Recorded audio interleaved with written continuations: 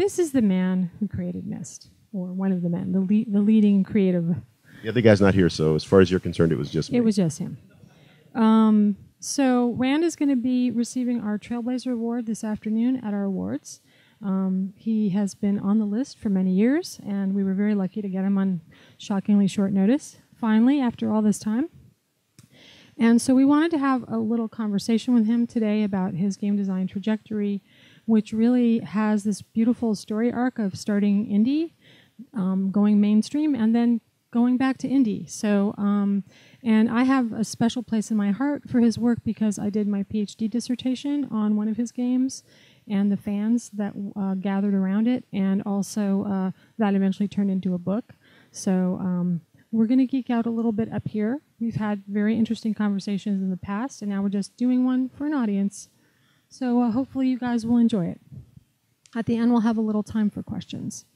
So, so Rand made his first game in 1988, correct?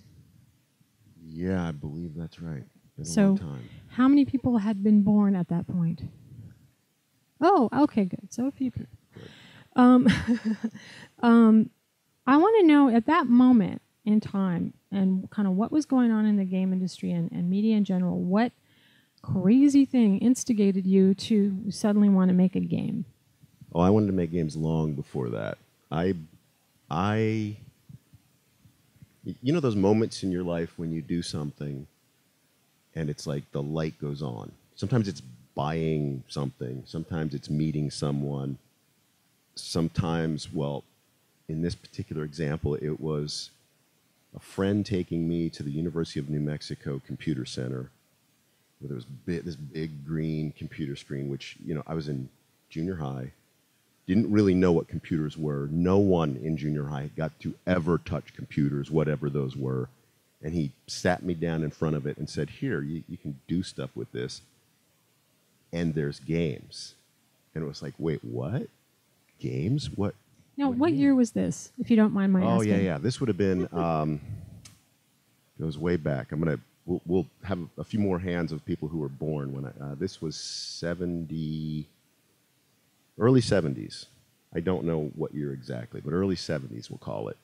So anyway, I didn't know what computer games were. I didn't know what computers were. He brought up a game called Lunar Lander, and it's not what any of you are thinking, probably, because I don't see a lot of gray hair, but it was just a line of text that said, this is how high your ship is, this is how fast you're going, and this is how much fuel you have, ? And you typed in a number as quickly or as slowly as you like, which is how much fuel you wanted to burn, and you hit return, and rinse, repeat. It then told you how high and how fast and how much fuel you had left. And the goal was to land in one piece on the lunar surface with no graphics or anything like that, and bing, the magic light went on. Yeah, this was like, I will do this. I want to do this. I don't know what this is.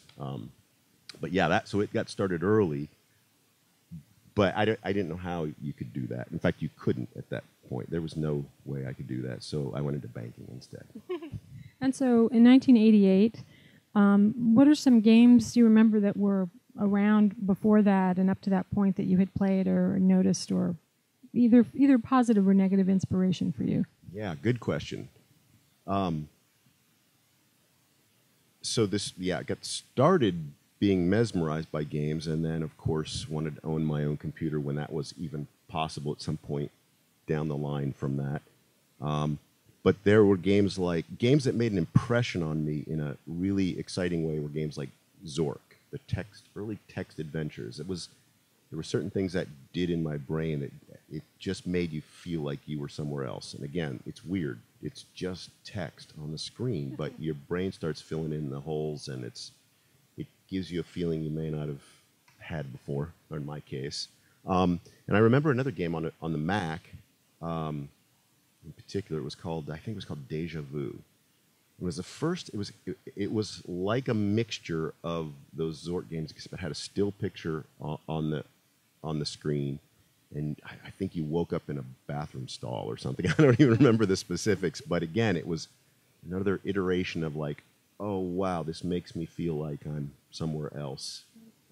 doing something else. Those were, obviously I think intrigued me. And there was the usual fare as well of, I had an Atari and I played all the stuff. Battlezone back in the coin-op days was one that blew me away because it was 3D. Now you guys would see it and go, no, that's not 3D. Those are just lines on a screen. But it was, for the first time, felt like to me there was something not flat there that wasn't just painted in my head. So, and then in '88, so the weird transition occurred in '88 because I had a job at a bank, which was a gravy job.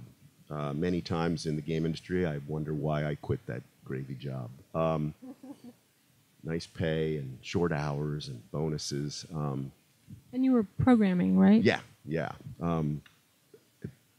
But I also had just had a daughter in addition to getting into computers, and I wanted some really nice software for her. It was like, there should be really cool, you get a children's book, and a children's book, they call it a children's book, but if it's a good children's book, adults are like, oh, this is cool. I will read this one to a kid because it's cool for me too. Well, I thought there should be the same kind of software for kids, and was shocked that for the most part in that time frame, or a little before that, it seemed like if you couldn't write software that was entertaining for adults, you just kind of would slough something off and sell it as kids' software. So my brother, who was into art, I wrote him a letter and said, we should do some kind of book for kids that was interactive and really cool. And he said no. And so I said again, no, we should do this. And I'm making a short story long, sorry, but the cool stuff, and I've told this story before, was he drew like the first page of what we thought at that point was going to be a book. And it was kind of inventing itself as we went. And the book had a picture of a manhole on a street and a fire hydrant in the background. Well, the cool thing, and I think the most amazing thing that happened in all of our development was we never turned the page. We never really went to a new page because it was so intriguing to wonder, well, what happens if I open that manhole cover and a vine grows out? And well, what's up the vine and what's down the manhole cover? And what had started as a page in a book became a world. It became something that you could go deeper this way instead of along the edges of. Mm-hmm. And I think that was kind of what set us up for what we would do as a company from then on. And I'm just curious also, in addition to games, was there anything outside of games? I'm always interested in knowing what movies developers are watching, what books they're reading. I found out from talking to Will Wright that a lot of his games are inspired by books. So I was curious if there was anything else outside of games that influenced you. Definitely, yeah. The crazy thing about inspiration is I think sometimes it's hard to pinpoint it. You come up with an idea and you're not exactly sure where it came from. It's something from your past, and inevitably I think everything's kind of based on something else. So it's a good question. I think if I had to point at specific things, D&D was a really interesting, inspirational activity. My brother DM'd, and he was into it really big time with dice and the books and all the standard fare, and I kind of liked that. My character was Sir Hewlett of Packard, by the way. Little known fact. In fact, I don't think I've ever told anybody that. Yeah. You heard it here at IndieCade. That's right. Let's talk about geeking out. Man, oh man. Anyway, I was so intrigued with, again, this place building aspect of it. I mean, he was explaining things, and there was some kind of a top-down map, but again, it felt like we were going on an adventure, and I was inspired to make my own. And this was another one of those pivotal, weird moments where, well, I'm just going to do a top-down map of this place, and I'm going to speak it to these people because I was going to DM my own game, and I don't really need the dice because I'm just going to take what they do and design puzzles around it, and they'll have to figure stuff out. And it was a very different than D&D, but it was the seed of how we design games to this day. When we sat down to do Abduction, it was based on that on that exactly what we did and have been doing since day one, which is this top-down map of you're here, and you go here and put some friction in, and the story kind of evolves. And yeah, so that was one big aspect. I think Lord of the Rings was another big one. Both positive and negative. You're talking about the book. Yeah, the book. Sorry, yeah. Not the early movies that came out, which were kind of bizarre. But anyway, yeah. But Lord of the Rings, in both a good and bad way, the books are incredible, and the stories are amazing.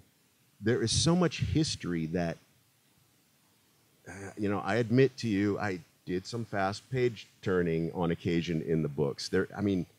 Tolkien he goes crazy with a lot of filling in the blanks because in his mind it was a real place, and that's inspirational to me. But it was also, well, sometimes there can be a little much that doesn't appeal to everybody, so you have to kind of parse it out, and different people will get entertained in different ways. But the fact that he had done so much work behind the scenes for what was, this great little story that he wrote was another thing that's like, oh, wow, that's kind of cool.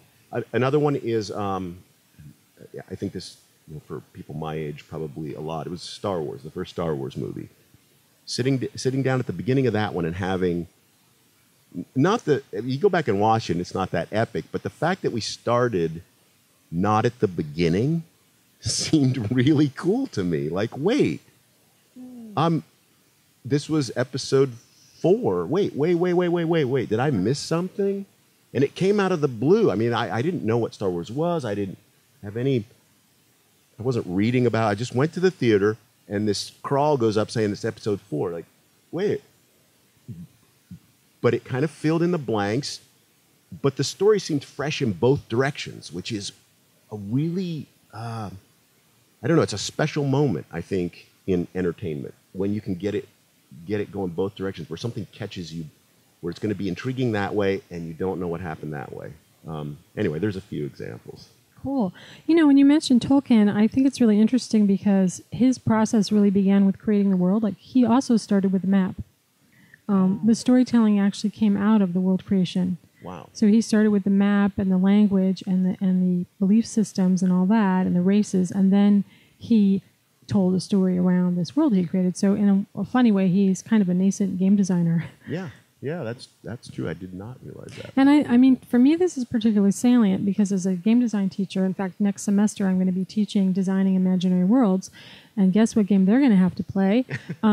Because I think this is a skill that we kind of undervalue and we don't really teach. Like, you learn how to tell stories, but you don't really learn how to make worlds. People, right. I think they teach that here actually, but most places don't teach it. So it's a definitely important skill. No, and if I can add a little, it's kind of interesting because you hear a lot about story, putting story in your game design, and you hear a lot about friction. Of course, it's the game mechanics and the thing that slows you down, whether it's bad guys or actual friction in the case of a racing car game, tires, I guess. But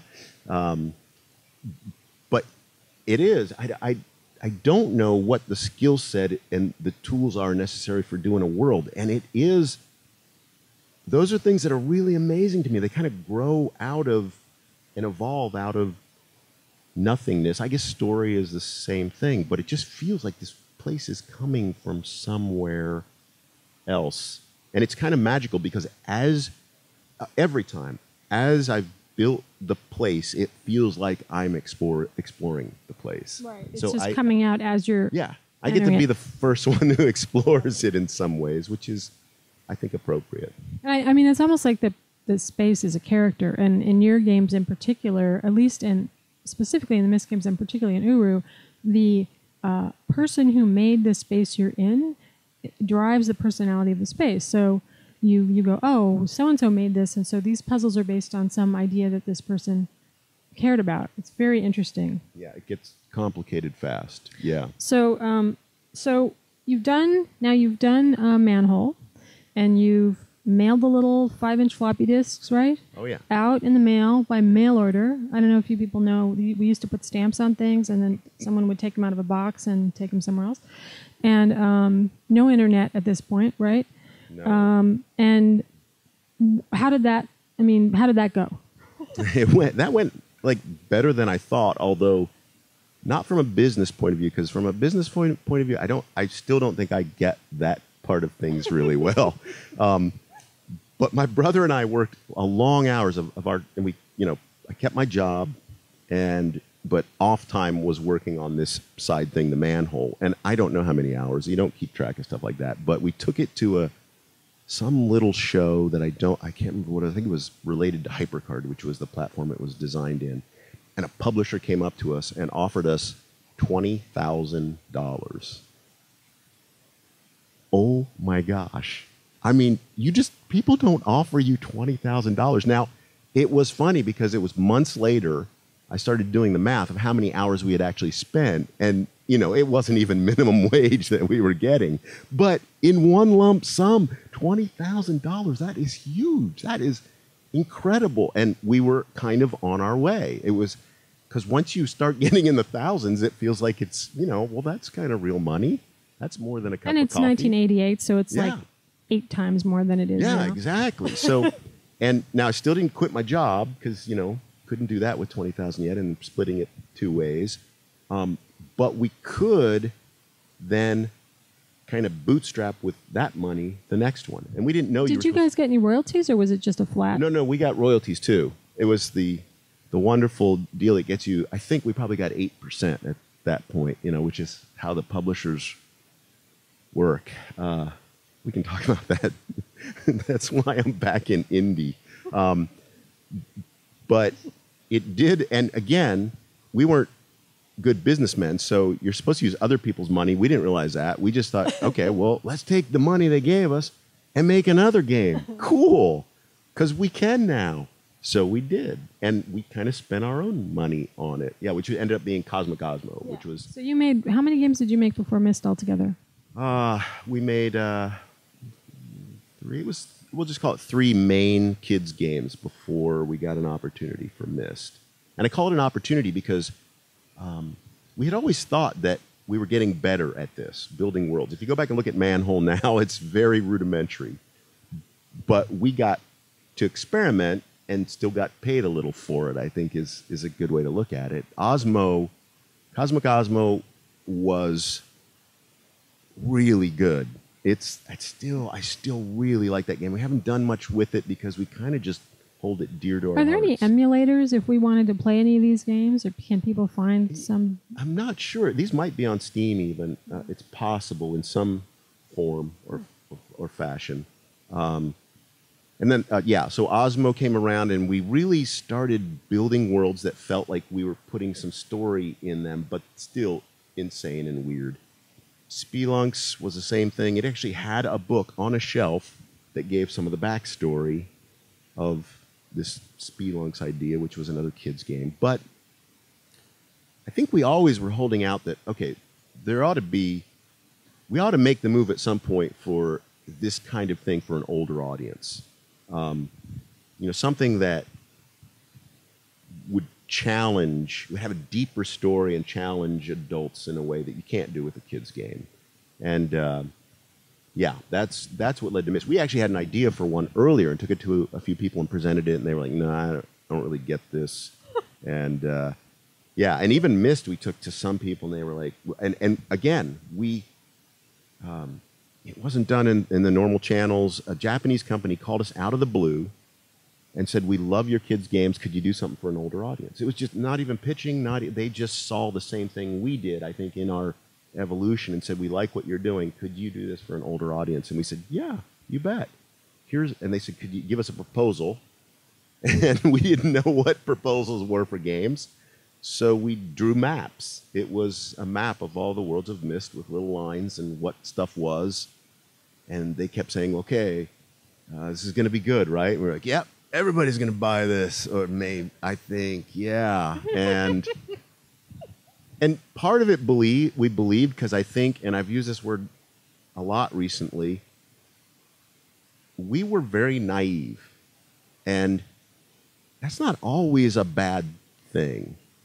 Sometimes that can allow you to try things that otherwise you never in a million years would try. And we were naive. We thought we would do okay all along this path, and there were a lot of ups and a lot of downs. And even though it seems, like Myst was this overnight thing, we had Cosmic Ozma was our favorite. It was incredible. It was awesome. And as soon as it went on sale, the publisher never sent us any royalty checks. We never saw royalties from Cosmic Ozma. And we kind of talked to him on the phone and said, hey, we're just a couple guys, and you should send us our money. And they were like, oh, gosh, yeah, we're having trouble. And we said, well, just give us the rights back then. You don't even have to just give us the rights to our stuff back because we love it. They're like, no, we'll go to court. It's like, what? How does this work? And anyway, so it wasn't all roses. There was lots of failures, but we just kept going. We just kept turning over and doing the next thing. And I give you all the ups and downs, but it eventually led to the opportunity to do Myst, which was that thing for an older audience, and it was exciting. And we did it the same way we always did. We sat down and drew those maps and sent it off, and they gave us a lot of money at the time to do that. It was not as much. Can you tell us how much? Yeah, it was. Okay, so we figured the budget. We knew we'd need a couple more people, and we need some good computers. Yeah, and so we figured this budget would take a couple years, and we doubled it because we figured we were wrong. And in my mind, but it's probably being lost to time, we probably doubled it again, and I think we asked him for like $280,000. Yeah. I just want to jump in here because $280,000 was a very large budget for a game in 1993. Today it seems like, what? But that was actually, most people from publishers would get $100,000 at that point. Yeah, yeah, that was a good amount of money. They did it. They said, okay. And they actually said, that's too much at first. I just remembered this. It was, they tried to negotiate, and Robin and I were like, oh, well, we built a little in there, but I think we're going to need every bit of that. We're making it's going to feel big and, all those things you say. And they finally said, okay, all right. Well, long story short, it ended up costing twice that amount, and we funded the other half ourselves because we didn't know you could go back to them and ask them for more, which, again, we're not real good at this. So we ended up selling Osmo to be bundled because we did get the rights back, and that money poured right into Myst, and we paid for the other half ourselves. So anyway, it's a long and crazy story that you guys should just go into banking. Yeah. But we got the chance to do our overnight success of the Myst game. Yeah. Whatever, 8 years later or something. Yeah, right. So Myst. So what happened? What did you learn from that experience? I'm wondering more in terms of the audience. Like, so you make Myst, it gets published, and all of a sudden you've gone from making these little popular kids games to like making more or less of a blockbuster, right? Yeah. Okay. Remember this now. This gives me credit. It's the best-selling game of the last millennium. They can't take that away. It's very weird, first of all, because we live normal lives, still do, but going and then seeing your work and seeing people write about your work is a really weird thing. It's like this duality of something. Like, it's normal life here, and I still remember shipping Myst, going on vacation because it was a lot of work. I went to New Mexico, went to Albuquerque, New Mexico. I walked into, one of those big stores that used to sell software, shelves of it, and there's rows of Myst on the shelf. And it's like, I'm not even from Albuquerque. I'm from Spokane, Washington, and they have my game here. This is weird. It's a heady, crazy, weird thing to see that happen. The other thing that's cool is when people like your game, which is cool. And some people like Myst, some people don't. You will not please everyone. But it was really interesting when people did get what you were trying to do. Where you make your game and people write an article and say, oh, this was cool. I kind of get this. It made me feel like I was in another place. And I turned down the lights and I turned up the speakers and it was me and the monitor, and I just kind of forgot where I was at.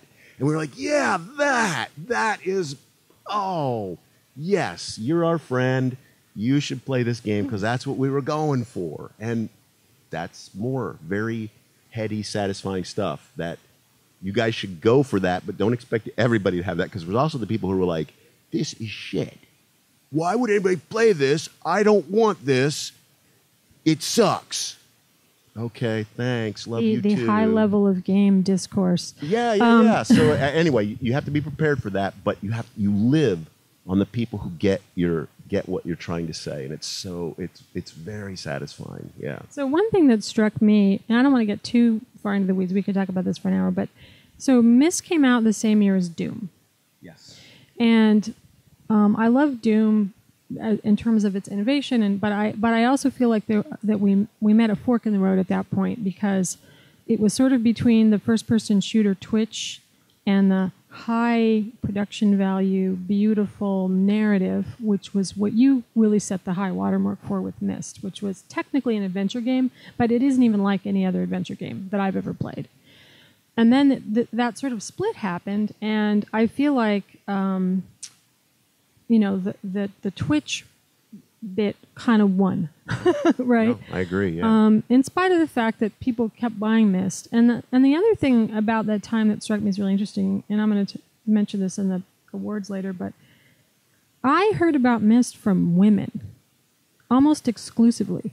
In 1993, my girlfriends many of whom were game designers, were saying, "Oh my God, have you played this game Myst?" And this had never happened to me before, where it was all coming from women.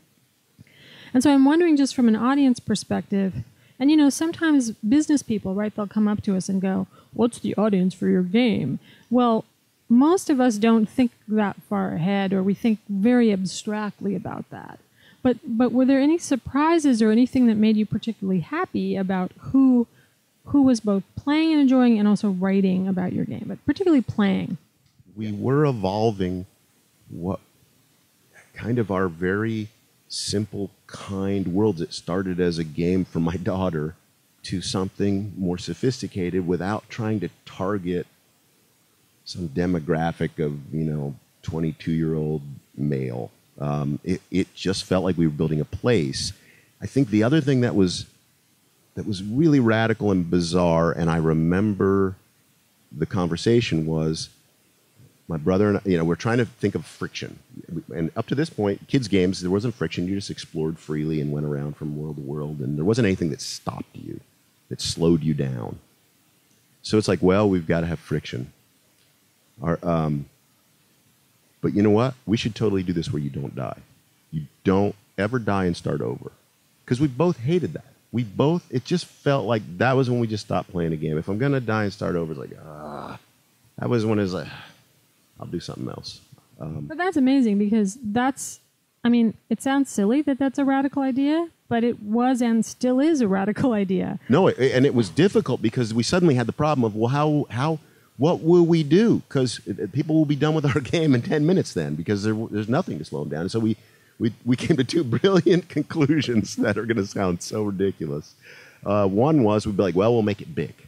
We'll just make a lot of space, first of all. So it'll take them at least more than 10 minutes to see it all. And then, what if we just put some puzzles in? Like things that feel like they're supposed to be there, but there's a door that's locked or something like that. And we thought that would fit like really well. And if you look at Myst Island, those of you if you go back and play Myst or look at it, you'll realize that we got better at it as we went as well, at that friction. This is a long story around, but I think the fact that you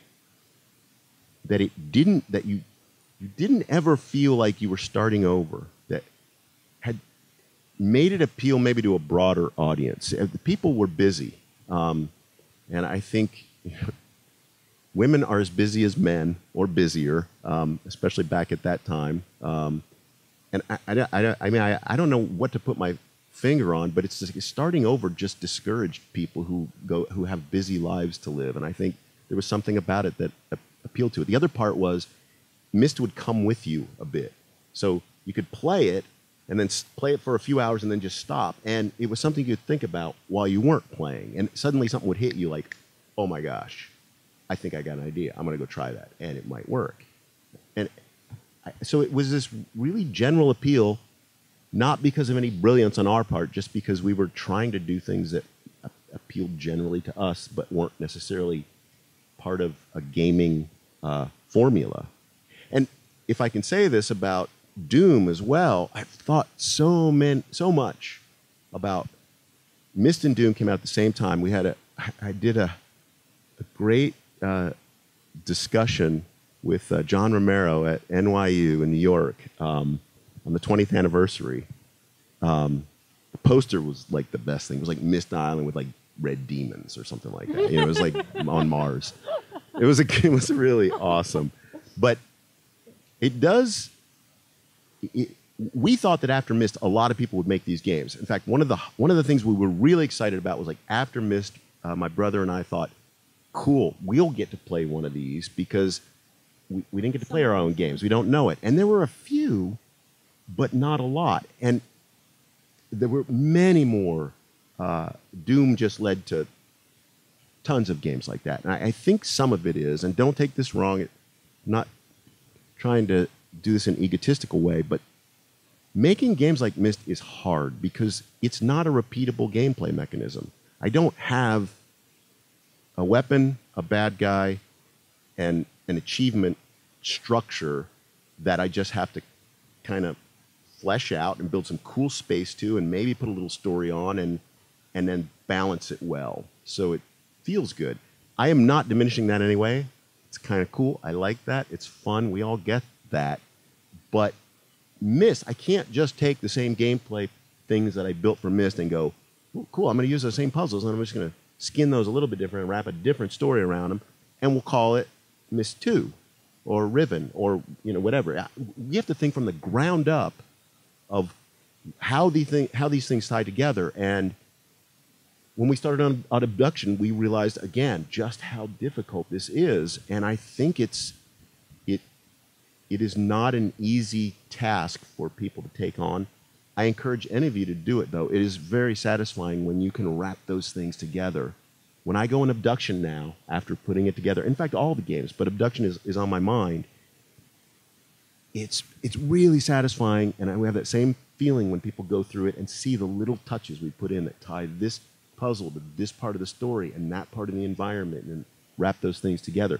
But it is very hard. Yeah. And so I in the interest of time, I'm going to leapfrog a little bit here, although I have to say that puzzle-wise, I think that Riven actually has the best, at least from Myst to Riven, you can see the evolution of the puzzle and the story integration skill. And also you begin to interact with the language and with the culture of the Denny people and a bunch of other interesting things that kind of make the story and the puzzles much more rich. Yes, yeah, absolutely. We got better and better at what we were doing, and we were kind of honing our craft.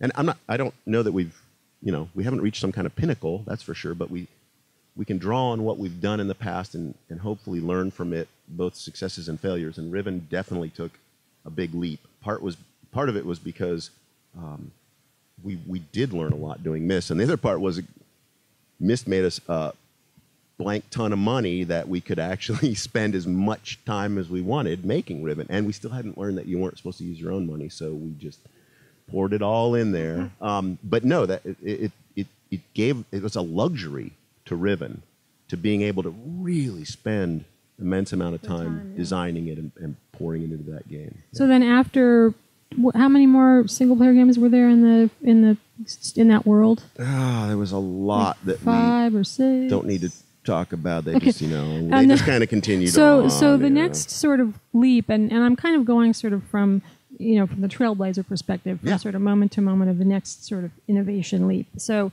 at some point you went, hey, wouldn't it be cool if people could be in this world together? So why? And because as someone who's also worked on multiplayer games, it takes that hard thing you're talking about and makes it an order of magnitude harder. So what made you even want to do that in the first place?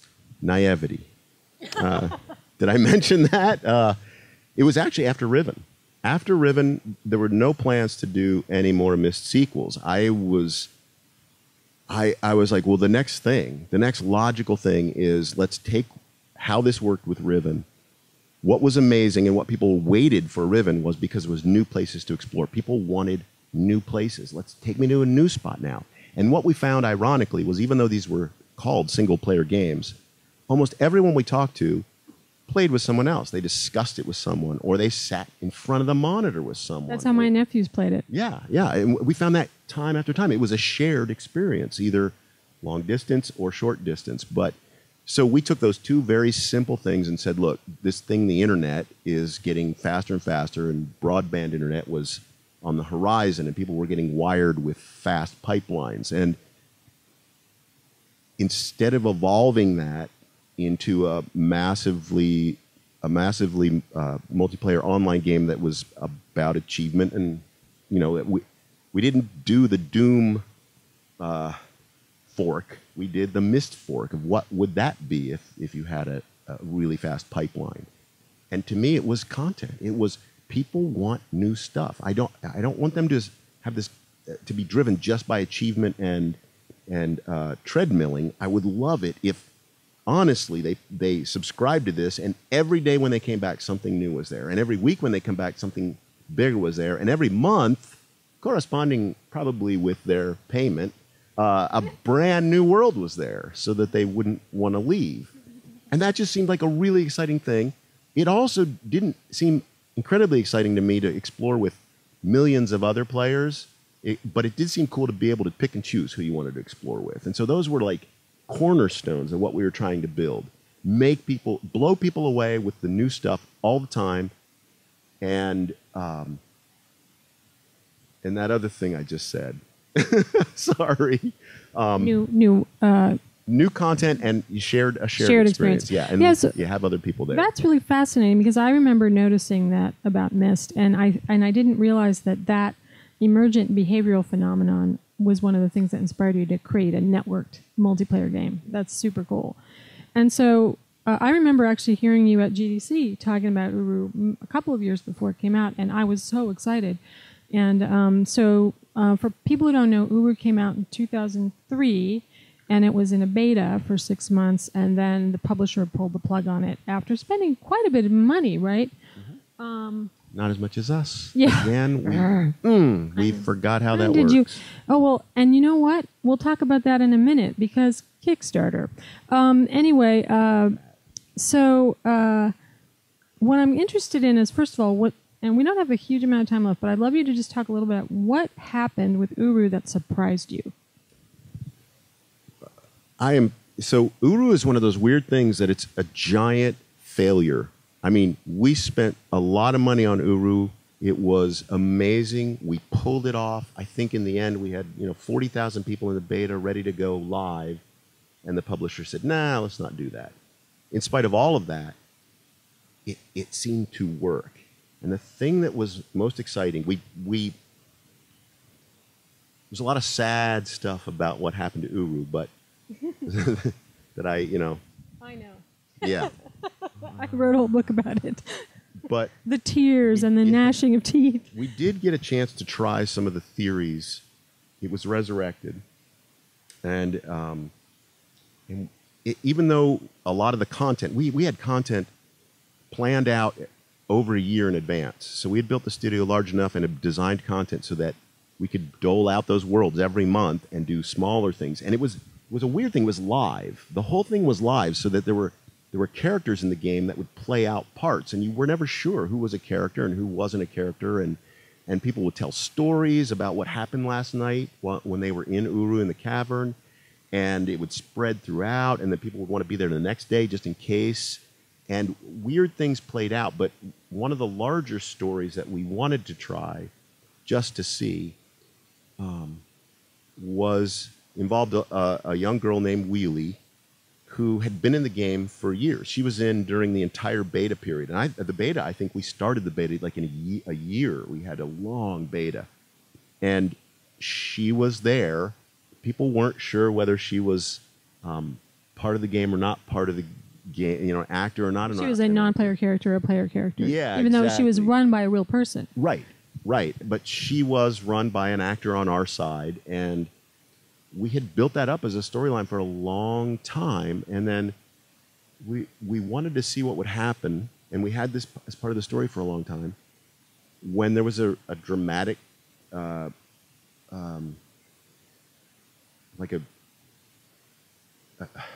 dramatic collapse of the cavern she was in, and she was pinned under some rock, and it was amazing. I mean, there was like a vigil, and people are there, and they're coming to the city. The city is the big bad place where you don't have to go, but it's just like real life. Normally people can be in their neighborhoods or in their own little private homes and do whatever they want to do. But in the city, you know, you might run across weirdos like you do in a city. So, but in that particular case, everybody came to the city, and it was weird. They're all talking, and Wheelie ended up dying, and it was a really kind of emotional moment, which, if nothing else, it was a proof of concept that I think this thing can work. It was narrative that was being played out in real time with real people, and blurring those lines again between what you could do with interactive and keeping them a little blurry. Like, what was story, and what part of the story am I compared to that person? And maybe I am kind of part of the story, and sometimes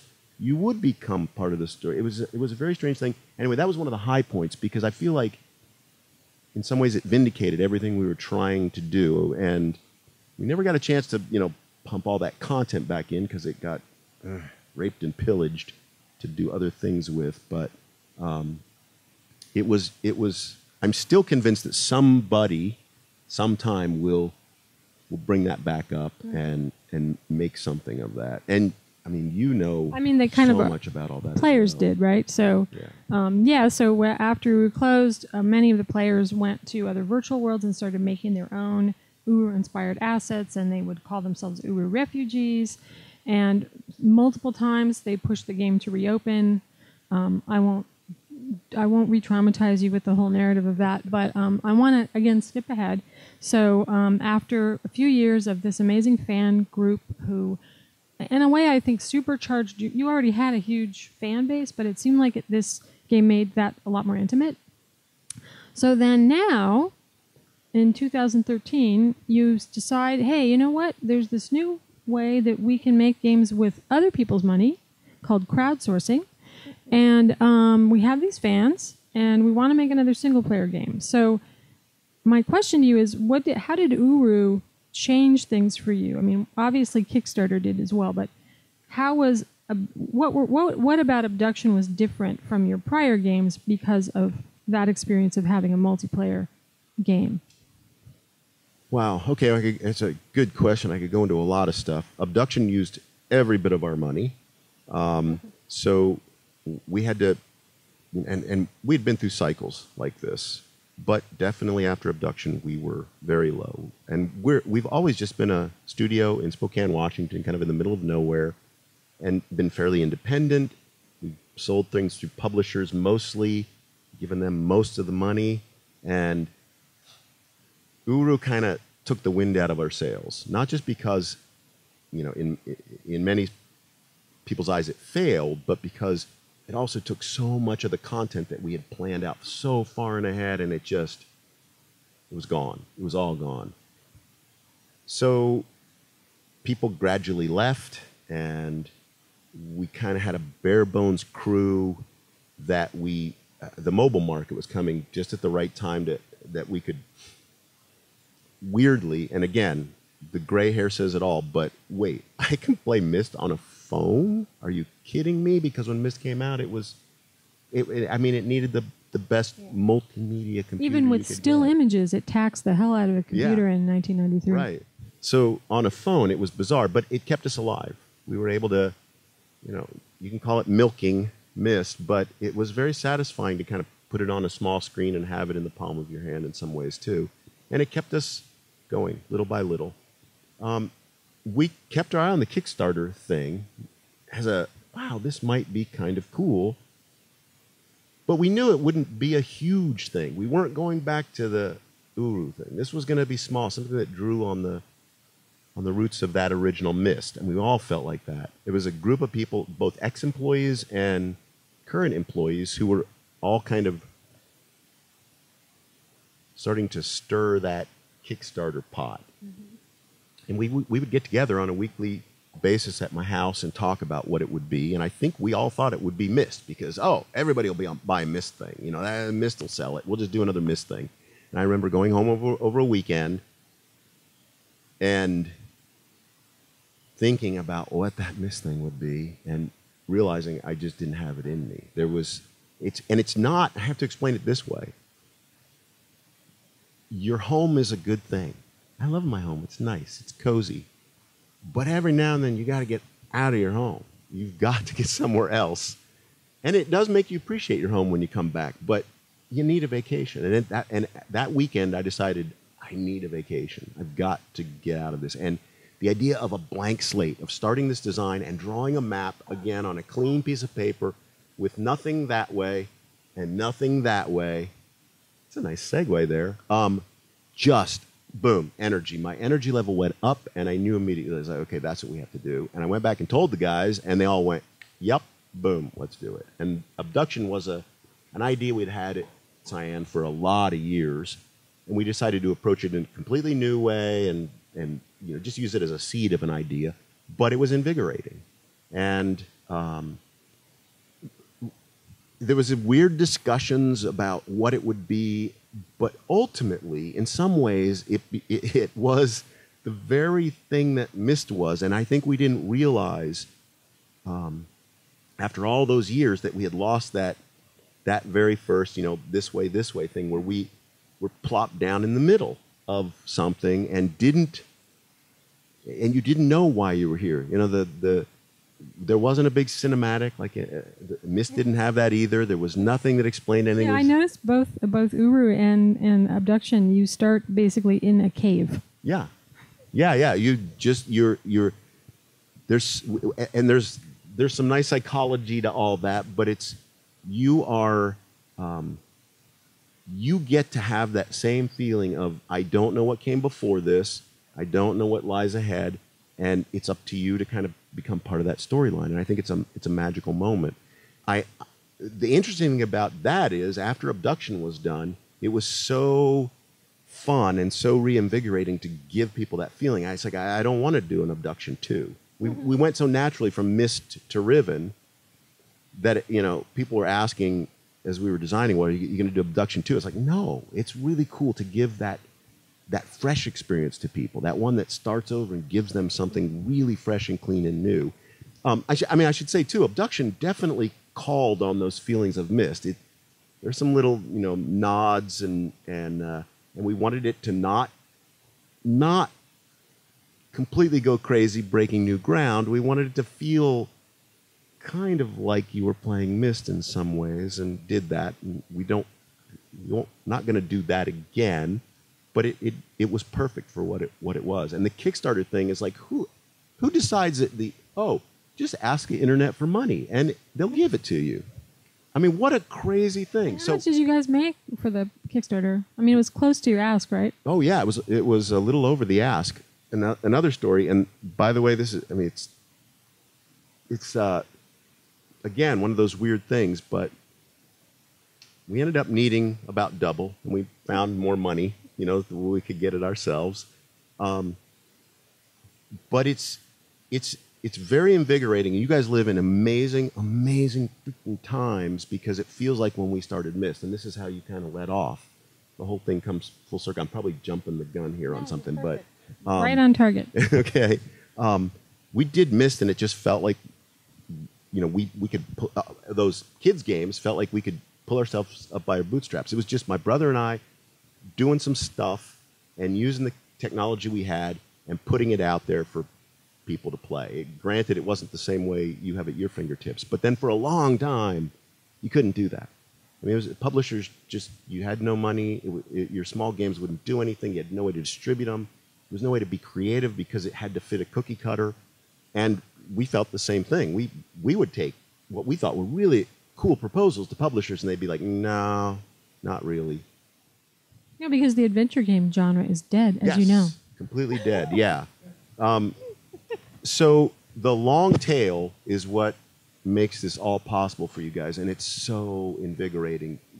I'm so happy that it's available. But you don't have to please the big thing. You guys can dribble off to the long tail and please people who are like-minded. Make incredibly cool things that people will find you and play your games or have the experiences you can offer them. So it's the two things. It's Kickstarter and crowdfunding. It's other things besides that. It's the fact that you can distribute this stuff just instantly all over the world. And of course, the third thing is the technology that makes that all possible. That is much more interesting now, I think, than it's ever been. So, yeah, the days we're in now I'm so pumped. If somebody would have asked me 10 years ago or how I felt about all this, I'd been like, I'm just tired. I'm tired. I've been through all this. I worked really hard at what I thought was the ultimate project I wanted to do, and the whole thing collapsed, and it's hard, but I feel inspired again. Honestly, it feels fresh, and in spite of the fact that I have gray hair, I do feel like you put it, I'm mid-career. Thank you. That was very kind of you. Not end career. And hopefully the lessons I've learned will help me as I go forward. But they might tie me in little ways, too, that they won't tie you guys. You guys are starting with fresh minds and doing amazing things that I think offer whole new glimpses into all new forms of entertainment. Anyway, it's a good time to be doing this.